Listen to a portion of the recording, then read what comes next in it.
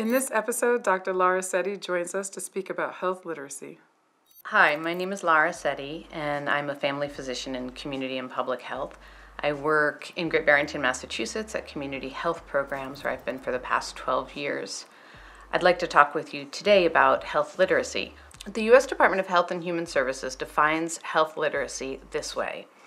Health literacy is the degree to which individuals have the capacity to obtain, process, and understand health information needed to make appropriate health decisions. Although healthcare literacy affects different people at different times in their life, actually, there are some groups that have greater health disparities, as I mentioned earlier, and as a consequence will have a higher risk of suffering from poor health outcomes. This is quite closely linked to limited health literacy. So these groups include, I'm going to share my list with you, adults over the age of 65, racial and ethnic groups other than white, recent refugees and immigrants, patients who have less than a high school degree or a GED, people living with poverty, and non-native English speakers. So the cost of this to the individual is unimaginable, but the cost to society is also extraordinary. The annual cost in US dollars to the United States of low healthcare literacy is estimated to be over $200 billion a year. That's really remarkable. So it is important both on the individual, the community, and the larger society level that we address health literacy as a nation.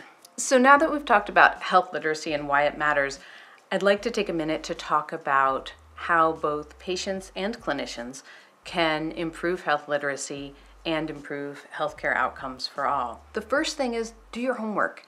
If you have a list of concerns or questions, try to write them down and bring them with you to your visit. Another idea is to bring a list of medications, vitamins, supplements that you might have that really improves the clinician's ability to assess you and offer appropriate treatments.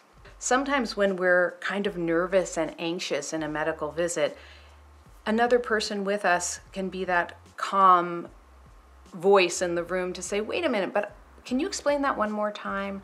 And they can even take notes for you so that if you forget something, you can look back on it later. Ask questions. Please ask questions. There's no such thing as a silly question. And if you need more information to review in your own time, ask your clinician to provide you with handouts or pamphlets or even video links if you're more comfortable with media options. For patients, learning to advocate for yourself is crucial, not only for improving your healthcare outcomes, but actually for improving the care that your clinician provides to the next patient and the patient after that, which improves our healthcare system overall. There are a few things that we can do as clinicians to help improve the healthcare experience for all of our patients. One of those things is use plain language. Instead of saying something is adverse, we could say it's bad. Ask the patient to tell you back what you said in their own words. It's called the teach-back method. But in this way, we can be sure that the patient did or didn't understand what we said, and then it offers us the opportunity to clarify what we didn't explain adequately. And then focus the message. We really, as clinicians, need to not overwhelm the patient with data or information. Studies have shown that we can, as patients, absorb no more than 3 pieces of information. So as clinicians, we need to pick the top 3 points. What are the most important things to convey? A number of studies have shown that the most appropriate handouts for patients are largely pictorial, and that is regardless of the patient's literacy or health literacy level.